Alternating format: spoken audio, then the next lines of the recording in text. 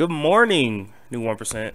This is Satoshi Boomin coming at you with yet another video, guys. Go ahead and hit that like button, hit that subscribe button, and hit that notification bell, guys, so you never miss a Satoshi Boomin video. We got these videos every day talking about VeChain and Cardano today, guys. Go ahead and hit that like button. I got my hot coffee locked and loaded, ready to go. Let's get this show started, guys. So, talking about VeChain today, obviously, let's take a quick look at the price. We have not looked at the price of VeChain for a while because there's not really much to talk about. We've just been hovering around this 4 to 6 cent mark. We've been here for a while, guys. It's just the nature of things. One thing I do like, one thing I am noticing here is that this has been one of the longest accumulation phases that we've seen in quite a while. If we look back, we've been accumulating in this range since January, and the volatility has kind of tapered off. We've just kind of been level here in this 5 to 4 cent range. So what that tells me is that whales are accumulating. Of course they are. They're keeping the price stable. Same thing with Bitcoin too.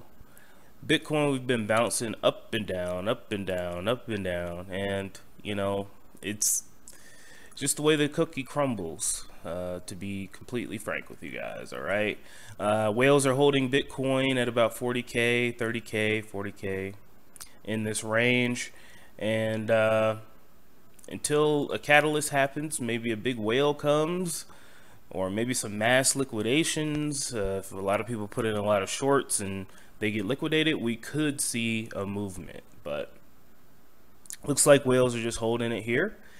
And yeah, it's going to take a catalyst, but we know for a fact that Bitcoin can move fast. All right, that's why these dips, buying opportunities, in my humble opinion, we're just going to keep stacking, staking, and chilling. You guys do what you want with your money, though. It's your money, and you need it now. Anyway, moving on, guys. Let's take a look at this. We have not taken a look at the upbit volume in a while because we know that upbit is a significant player in the pumps of VeChain. So let's take a look at upbit volume. Right now, Bitcoin is the top level, so the Koreans are not pumping anything right now. When we see volume that's above Bitcoin on the upbit volume here, the Koreans are pumping things. And last time we seen VeChain go up to 25 cents, literally VeChain was at like 5, Bitcoin was at like 9. They were pumping Ethereum Classic, they were pumping Ethereum, Einsteinium, they were pumping Sandbox. I remember that. So when we take a look at this again, if we do see a VeChain pump, maybe in the next month, 2, and on towards the future, hopefully we'll come back to this page here, and we'll see where the upbit volume is. Right now, VeChain is a little bit of volume, about, you know, $6 million or $6,000 in volume in 24 hours. So pretty low volume on upbit right now. I just think that the markets are waiting to see what happens. The Fed is going to come out, I think, later this week and talk about raising interest rates. And you know, when the Fed talks about raising interest rates, people get scared. But I mean, if you think a rate hike of a few half a percentage points is a lot, you know, talk to the homies that lived around in the 80s when interest rates were at like 16%. I'd take a 1% interest rate any day over a 16% interest rate. So, I mean, I'm not freaking out, guys. People are freaking out for no reason. Yes, an interest rate hike could affect people with high leverage, but I don't have high leverage, so, you know, it really doesn't affect me much. But anyway, guys, moving on. This is not an interest rate video. Mad Apes. They are doing another mint soon, guys. March 19th. It's the 15th now, so if you guys wanted to participate in one of the most popular VeChain NFT projects, Mad Apes, they are releasing a new set. These are lady apes, but they're elementals. Pretty cool. So a new braid of apes is here. They're ready to become queens. Mad V-Apes Elementals drop on March 19th on World of V. Pre-sale and whitelist at 5 p.m. UTC. Public sale at 7 p.m. Now you can flip these bad boys. The floor is pretty high for these. Actually, let's take a look at the floor real quick. Let me go ahead and pull it up.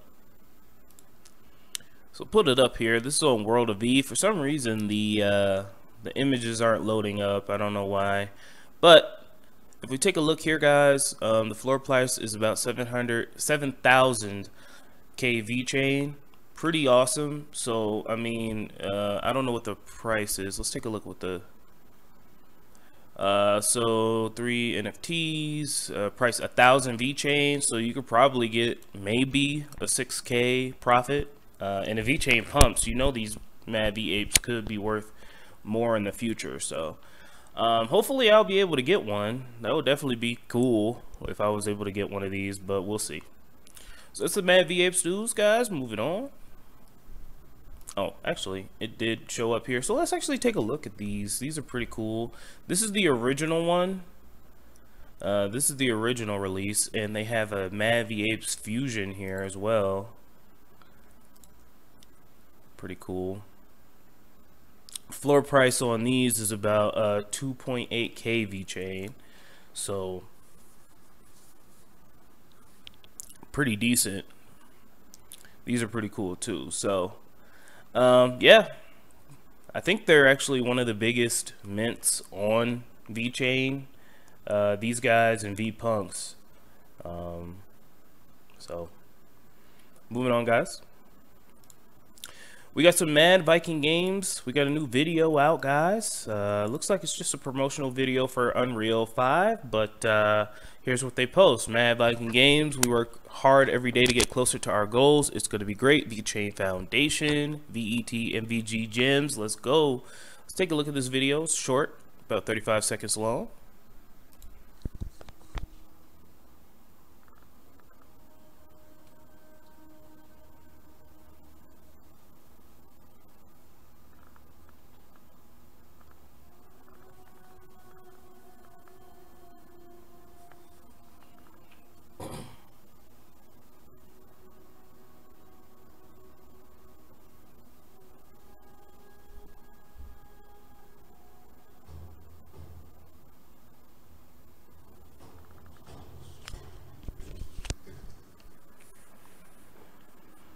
I'm excited.